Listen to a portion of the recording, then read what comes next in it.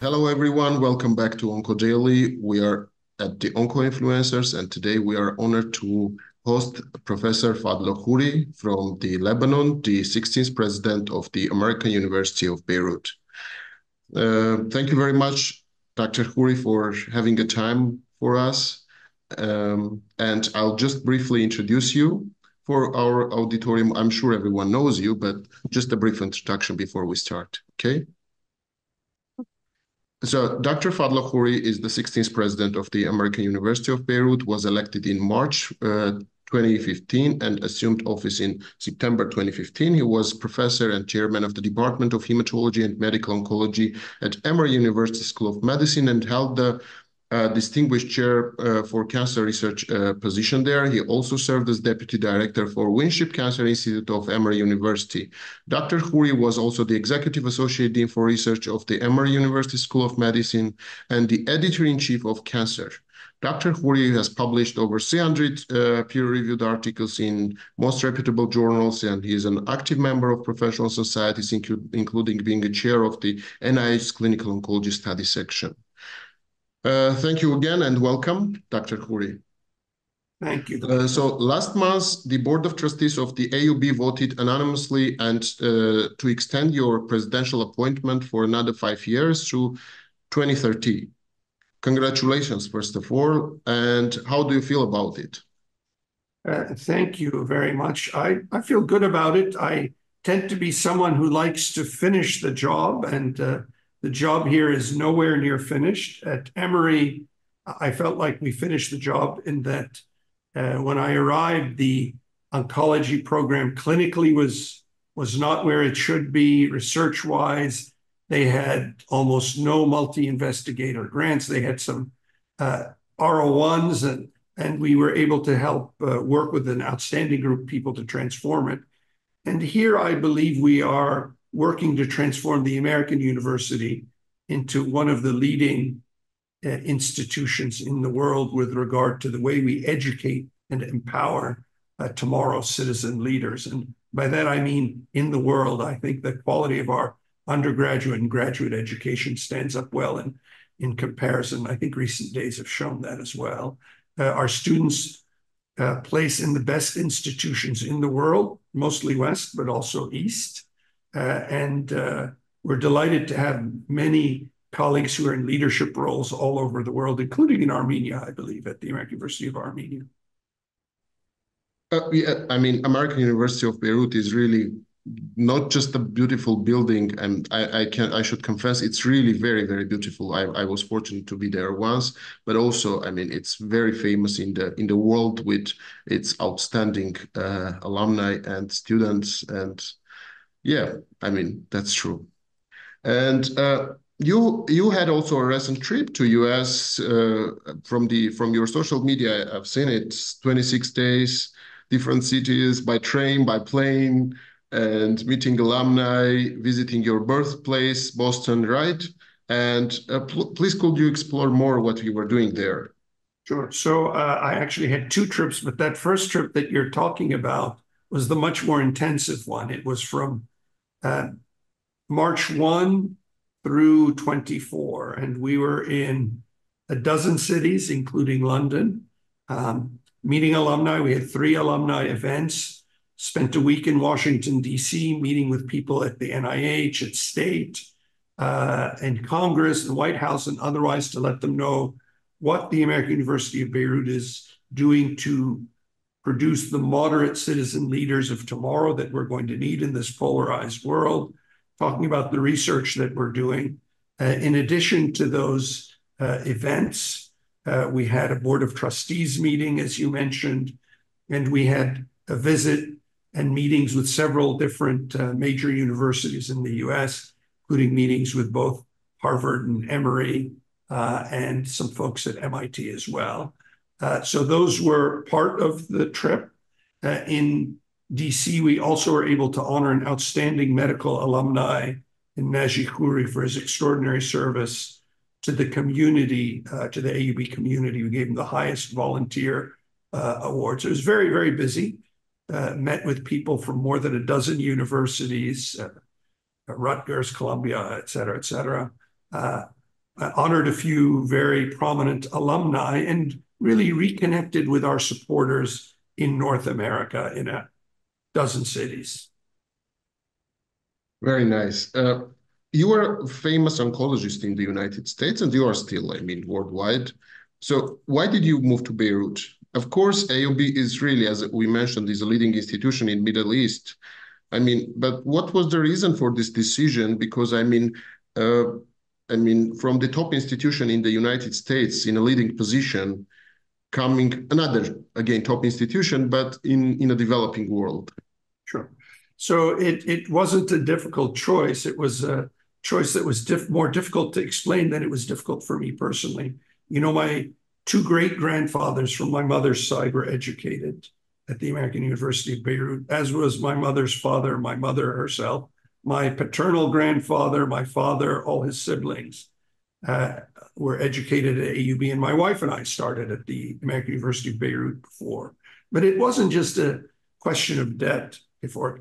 It's a question of being someone who walks the talk. I've always believed that there are no children of a lesser God, that the people of Lebanon, Armenia, Palestine, Iraq, Central Asia, Africa are the equals of anyone in the world. And the most powerful vehicle that we have in the Middle East for convincing people of that and convincing them of the need to not only succeed themselves, but serve their societies is the American University of Beirut. It's true, I was very happy and reasonably successful. We had funding, we had projects, we had a formidable clinical and research enterprise at a top university. But when you're given the opportunity to serve where it really matters, it's very hard to say no. And this institution has always meant more to me than any other institution of higher education in the world. So it was a relatively easy choice to take the risk of giving up what I'd worked on for 25 years in the US, 26 years since my internship, and to come here to lead at a time when I felt needed by the American University of Beirut. And I've had no regrets. My only regret at the time was that our middle child, my son's dorm at Emory University was a 5-minute walk from my dean's office. So I unfortunately left at the end of his freshman year. I would have liked the opportunity to be in the same town with him for his 4 college years, but it didn't work out that way. Thank you. You were born in Boston and you grew up in Beirut. I mean, two very beautiful cities and very vibrant, and really, I mean, the atmosphere is totally different than other cities. And I mean, how this your childhood and student years, how this impacted your future success? I think, I find Beirut has more in common with New York than it does in Boston. Boston is a wonderful university town, but I think Beirut is more welcoming and much more diverse, kind of like New York. Now, I'm still a Boston Red Sox fan and Boston Celtics fan for what that's worth, because that's where I was born. But I think what had a tremendous impact on me is growing up in such a diverse community in Lebanon, not just people with diverse religious or sectarian backgrounds, but actually different ethnicities. I mean, you grow up in Beirut, you have Arabs and Armenians and Kurds and all sorts of minorities in this fantastic country. So it made me very comfortable growing up with people who had some diversity compared to me. And in the US, where I lived in Connecticut from age 5 to 7, my first 3 friends were an African-American boy, an Irish-American boy, and a Jewish-American boy. So we weren't mixed boys and girls at age 5 and 6, we were just boys. So at that point, it really shows you that you can have a lot in common with people who may have a different skin tone or a different religion or a different perspective or a different upbringing. And it convinced me, and this continued in Lebanon, that we have so much more in common than we have things that divide us. And there's absolutely no need to use violence to resolve any conflict. So I grew up deeply convinced of the concept of nonviolence and of the brotherhood and sisterhood of women and men. Very beautifully said. I really hope that, what you say would resonate with a lot of politicians. And that's the reality. That's the reality we want to see. But unfortunately, nowadays we see more and more violence all over the world. So, unfortunately, we live in an era of polarization, and we live in an era of the populist politician, people who take the easy way out and they say, I'm different than these people, and you and I are different than these people, so we should be careful with them. I don't ascribe to that, and I don't want to say it's easy to teach the other path. Of course, the easy path is to say, well, those of us who have this much in common, we should close our doors to others, but that's never worked historically. And I think the evidence is that the more that you teach the nonviolent, the inclusive approach, the more effective your students and your community will be, and the more successful. And there are studies in the US, which is undergoing a moment where there's a strong anti-immigrant movement, that show that cities with large percentages of recent immigrants actually have an economic advantage and actually have less violence. So counterintuitively to what people are saying, America's secret sauce is immigration.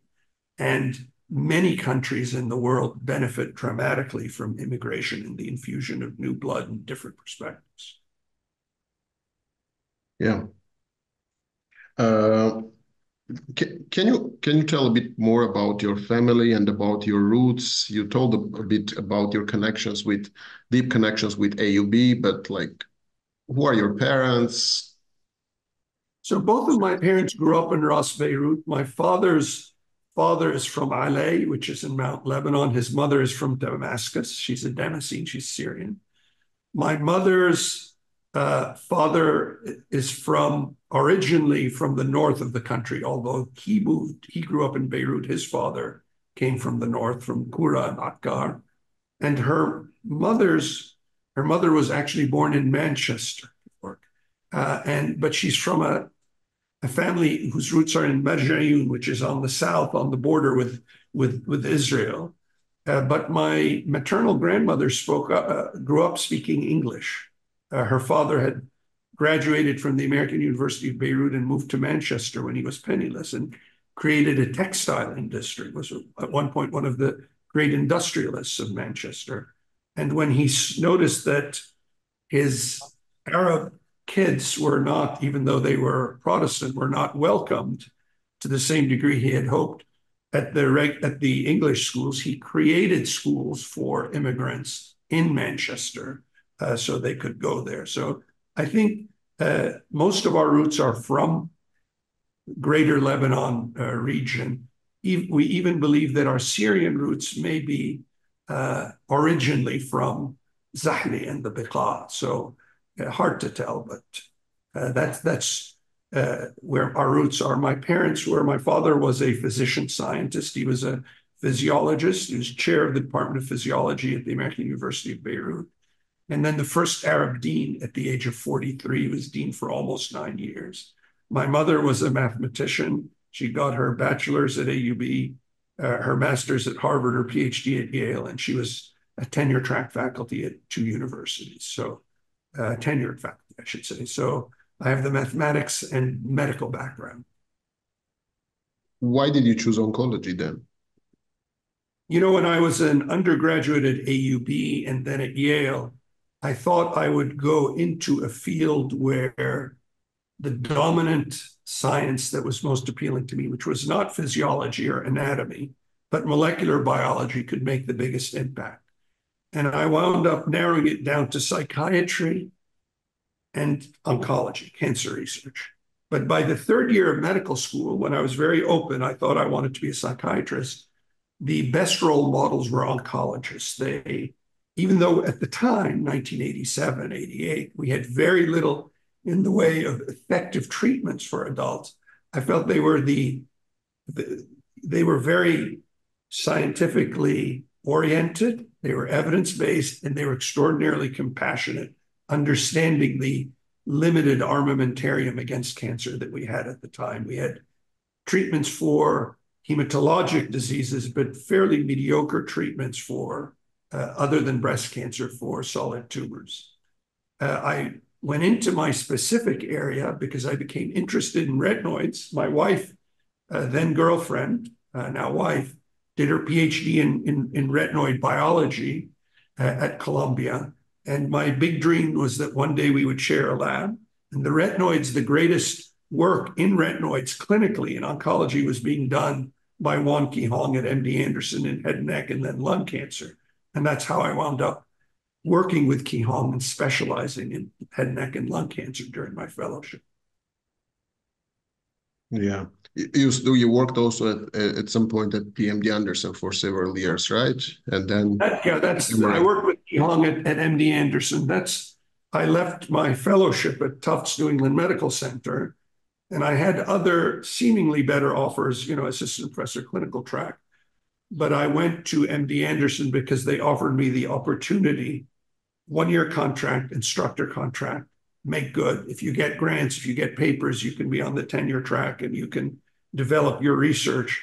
And it was always my intention at that time to develop my research from a clinical translational perspective. So a laboratory that really helped translate what we were seeing in the clinic. That's what we did. I got my first American Cancer Society Career Development Award. That allowed me to buy back some of my time. Instead of 3 clinics a week with 25 to 30 patients a day, I had 2 clinics a week, some time for laboratory and clinical research. And my boss and mentor, the late Wan Ki Hong, his biggest grant, his program project grant, lost funding for a year. So he recruited me to make sure that recruitment to the clinical trials, which was the Achilles heel, picked up. We got it funded.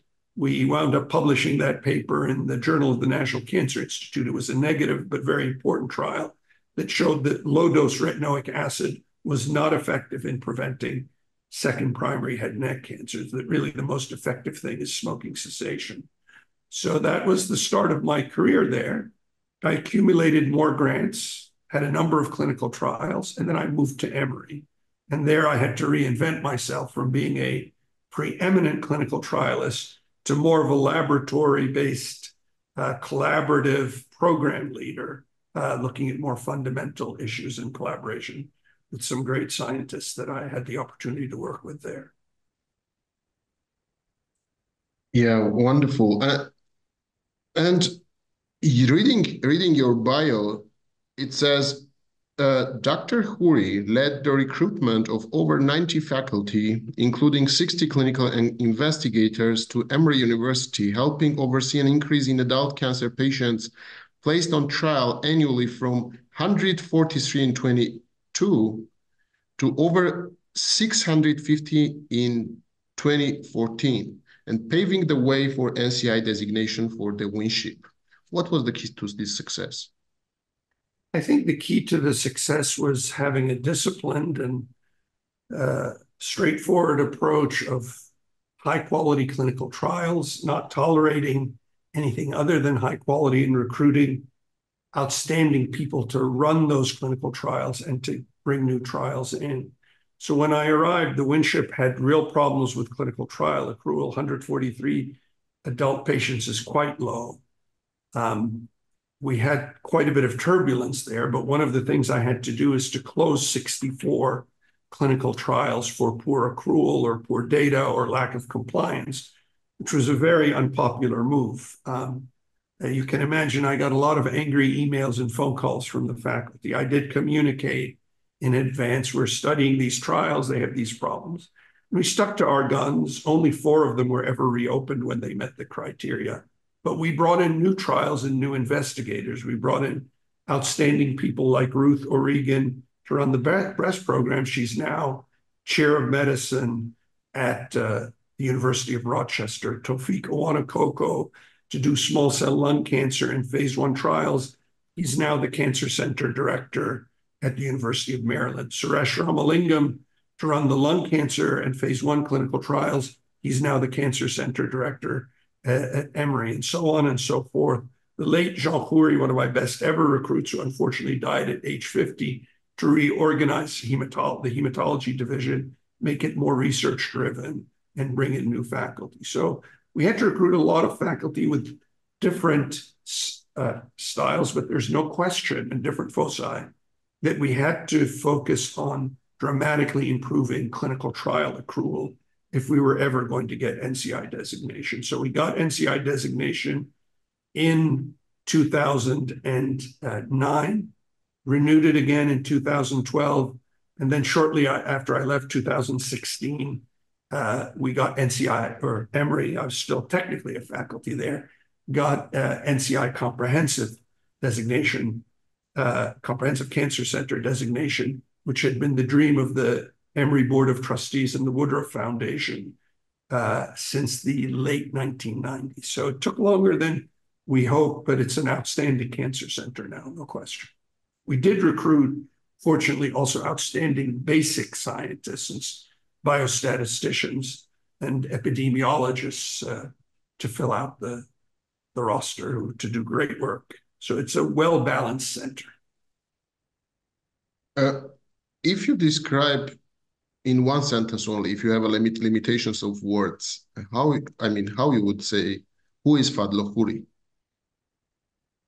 I'm someone who chooses the people that I want to work with, studies them, and trusts them completely. Who had the most impact on you, and who are your role models? I think the person who had by far the most impact on me, candidly, is my wife. She's been with me. We've been together for 39 years. We met when she was 21 and I was a little bit over 22. She's a very good scientist, very good writer, very logical, very good critic. She can pick out all my flaws. She's an incredible partner. She herself has a PhD, but she's worked in other areas. In terms of role models, I think my greatest role models were probably my two parents to begin with, my younger brother, who's also a much better student. And in my professional career, I would say my greatest role models were Howard Koh, who was my attending physician as an intern, as a resident. He became the commissioner for Health and Human Services for the state of Massachusetts, and then the deputy Secretary of Health and Human Services for the United States for 6 years. Wan Ki Hong, who was my chair at MD Anderson, was a wonderful, very tough mentor. And probably Bernie Weinstein, who was my lab boss and longtime mentor for Columbia Medical School. I've had many wonderful mentors, but those are the three most influential. And fortunately, Howard is still around, so I can call him once in a while. What's the thing you are the proudest of? I think I'm proudest of the people I've mentored and the institutions that we've helped build, by far. I'm proud of my science, but I'm especially proud of the people that I've had the opportunity to work with. What is leadership, in your opinion? I think leadership is about trust and empowerment more than anything else. And trust and empowerment means you encourage people to do the right thing, even if they make a mistake. In my opinion, the most ineffective leaders are the ones who are paralyzed by fear of making a mistake or looking bad.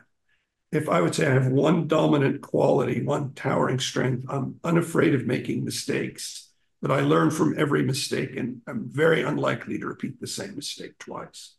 And so I encourage people as leaders to empower others to make mistakes. I know that sounds counterintuitive, but the best leaders in human history have made mistakes without, as Colin Powell said, Colin Powell once said, if you have 30% of the data, that's more than enough to make a decision.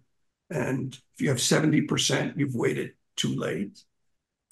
That's the way I've tried to lead, is have a good amount of data, make the right decision. You make a decision that's wrong, you can always correct it. But if you don't make a decision, it is unlikely that a serious problem will resolve itself on its own. Um, what was key to your success, if you just mention one? I think key to my success was the determination to do the right thing, trusting others, but also trusting myself that I was making decisions, analyzing data, treating patients for the right reasons. At the end of the day, you have to believe in yourself that you are doing things for the right reasons. If you're doing them to advance your career or to look good or to win awards, it eventually comes crumbling down. You have to trust yourself to make the right decision and to correct it when it's the wrong decision. So I think I wouldn't call it self-confidence, but self-trust. We were talking with Richard Sullivan from UK, and Richard gave a great example. He said there are two kind of people in the world, people of reason and people of vanity. So if the people of reason lead, it's gonna be like always good. No, I agree. And I think people of reason have to trust that the others are also, in general, people of reason. I give people who I work with many opportunities to show me that they're good people. I start with the belief that all people have considerable good at their core.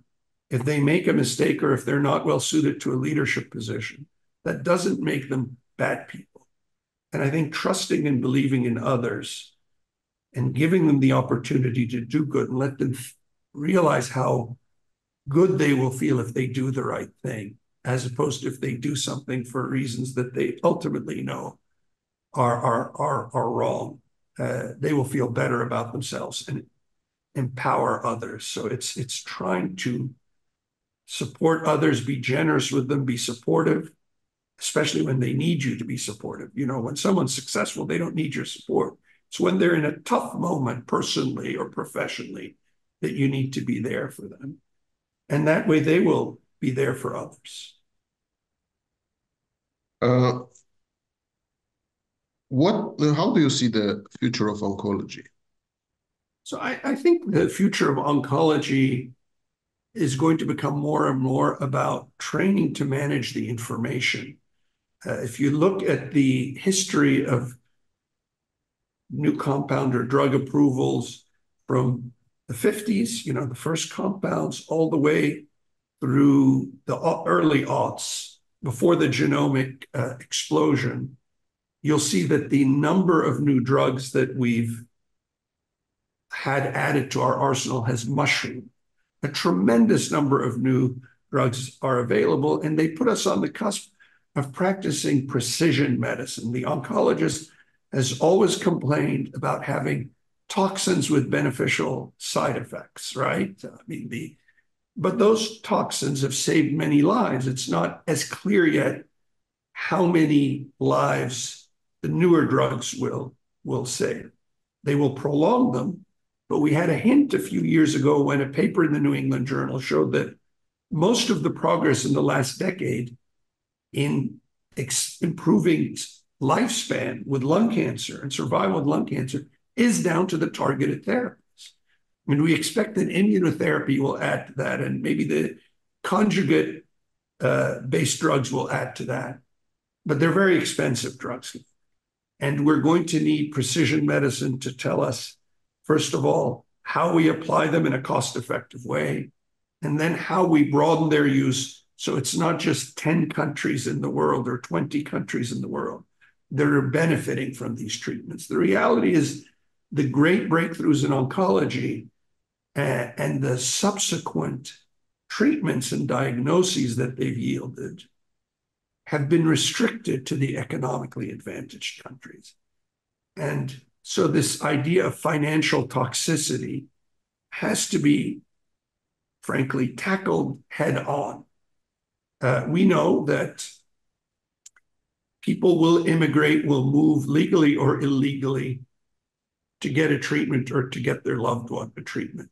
But if you look at the example of PEPFAR and what George W. Bush and his administration did in providing HIV treatment and prevention for the people of Africa, so far 25 million lives saved. and the very real possibility of eliminating AIDS as a phenomenon by 2030 if we continue to treat mothers and unborn children at risk and populations at risk. So I think we need to think that way in oncology. We need to think about it, of course, in an affordable way. That's why we need precision medicine, and we need to start to apply some economic sanity to this new class of compounds. Thank you. Another prominent AUB alumni, Dr. Kantarjan, who also, I mean, he was giving an interview, I think it was a few years ago, and he was talking about a drug. He says, if there is, I mean, if you are talking about a drug and say it's a miracle, but patients cannot access it, I mean, there is no miracle about it. Exactly right. So Hagop Kantarjan is one of my closest friends and one of my heroes. For me too, about the hero, but I'm fortunate to call him a mentor. So Hagop is a very good example of what a Republican candidate for president said in 1964, when he said, extremism in the defense of liberty is no vice. And that's Barry Goldwater. What Hagop has practiced his whole career is that any extremism in the pursuit of the cure of all leukemias is mandatory. He has looked under every barrel. He's tried and pioneered a number of drugs. His determination to cure leukemia is unequaled. He's been at the very penetrating point of the cutting edge on some treatments and part of the team for others, but he's built an incredible department and he's strictly focused on the cure of leukemia. You won't see Hagop. He'll go and he'll be interested in learning about other diseases, but only to use how that influences and can inform the treatment of leukemia. This is from a guy who reads Arabic, English, and French fluently, who's a painter, who's an athlete, but he's absolutely determined. And it's a very good example of someone who's focused his entire career on one disease, something I didn't have the opportunity to do since I took this job before I was 52. So I admire and love Hagop. Me too, and he's really a role model for me as a like out of box thinker and innovator. And I mean, he's like these grand rounds or just like small talks had really so much influence on me, on my way of thinking. And I hope one day he will receive Nobel Prize. I hope. I hope so. I hope so. He's also a two-time AUB graduate, I might add.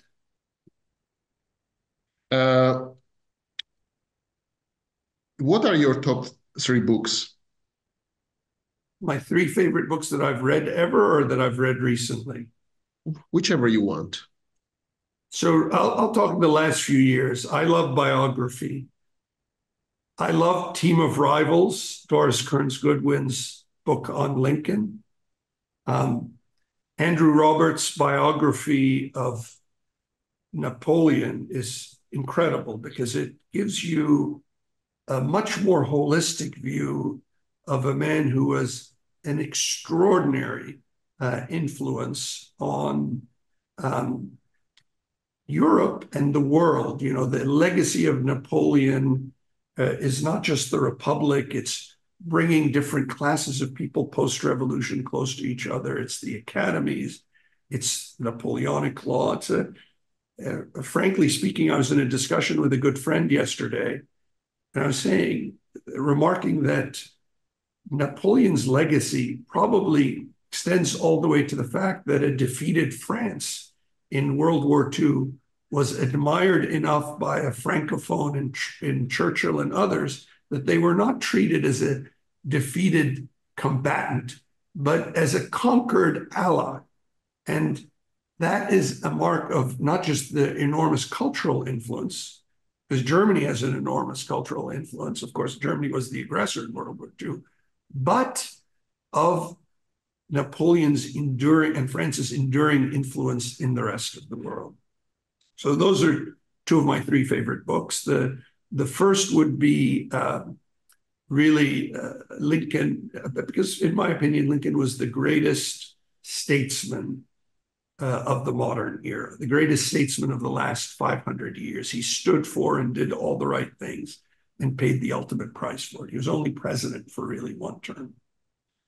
The last book, which I really enjoy, and it's a recent book that I've read and I've reread, is Amin Maalouf's The Rock of Tanyos. I first read it when it came out in 92, 93.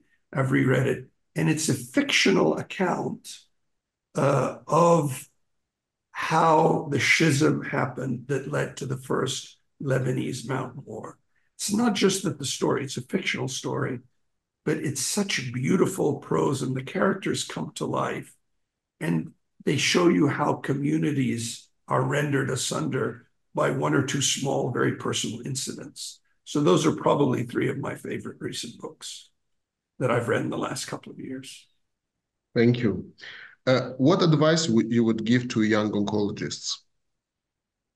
Well, the best advice I could give to a young oncologist is to embrace the science, to follow Osler's observation when he said that he was surprised how many physicians practiced medicine without reading, but he was not surprised at how poorly they did it. So as an oncologist with this explosion of knowledge, you have to read, you have to understand the research, and you have to collaborate. For me, some of the richest moments of my career have been collaborations with wonderful physicians and scientists, people like Haiyan Fu and Xiang Sun at Emory, Suresh Ramalingam at Emory, Ruben Lotan at MD Anderson, statisticians like Jack Lee or Peter Thal or Andrei Rogatko. So the chance to work with great people and to work with them across different cultures and experiments, even not research. So Ruth O'Regan, I think it's no secret, is one of my favorite colleagues of all time. Her research and my research did not overlap, but we had the great opportunity to bring her in, to watch her grow as a leader, to watch her develop our fellowship program and make an impact. So I think the great joy of collaboration with others, to be part of a team, because we need to be a team to defeat cancer, is the singular most important thing that I could counsel. Thank you very much, Dr. Khuri. Before we close, who would you advise to interview next? Who would I recommend to interview next? Well, Ruth O'Regan would make a great interview. She's the chair of medicine, so she's now broadened her template to internal medicine at the University of Rochester. I think Tom Lynch, who's the president of the Hutch. He's a wonderful physician and a leader of women and men. He's a great, great person and a great friend. Those are two great leaders that I think you would enjoy talking to. Thank you so much. I really enjoyed so much your thoughts and the interview. It was so motivational and inspirational, and I'm sure our auditorium also is going to enjoy it. And is there anything else you would like to add before we close? No, I would like to add just that caring for people less fortunate or helping people less fortunate is the greatest privilege in life. When your colleagues or people in general trust you to care for their loved ones, there's nothing more important that one can do. And I think it's a privilege to care for people who trust you. I wish you the best of luck, and I hope that the generations to come will continue to enjoy their work as much as I've had the opportunity to. Thank you so much, Dr. Khuri. Thank you. Have a wonderful day. Have a wonderful day too. Bye-bye. Bye.